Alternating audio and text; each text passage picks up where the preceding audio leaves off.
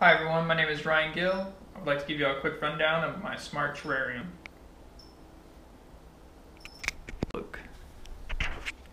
Here's the MKR 1000. This guy's got a bunch of sensors connected to him. He reports all those readings to the Express web server running on our Raspberry Pi. He reports those readings over Wi-Fi.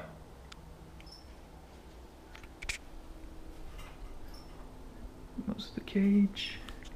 We have an Arduino Uno down here. This guy is connected to the Raspberry Pi via serial.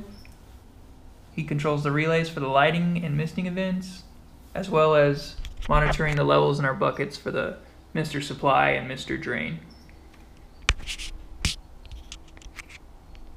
Okay, let's take a quick look at the Smart Terrarium app. This is the home page where the user can view temperature, humidity, UV index, soil moisture, Mr. water level, and drain water level readings. The current readings are displayed on the right, and then you get the last 24 hours worth of readings in a sparkline graph. The user can click through on any of these charts to view all the historical readings for that type of sensor. Basically, these are zoomable as well, so you could zoom in here, see little sections of the graph. You can switch between any of the types of sensors you want.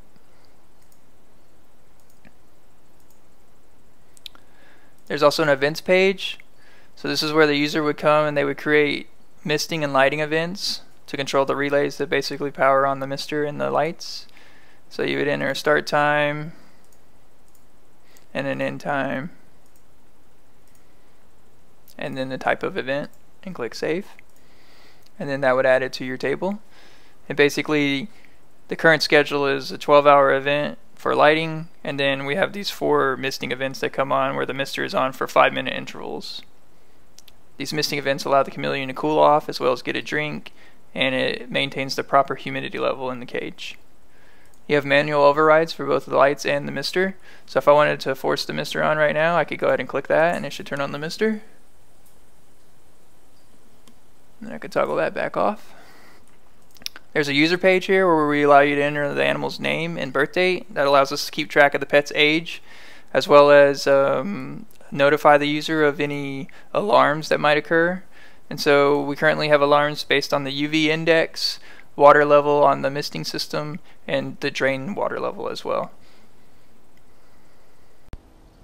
We believe that all reptile owners who use the Smart Terrarium will be able to provide their animals with the optimal living conditions. This should help promote good husbandry, as well as extend the life of your animal while in captivity. Thank you.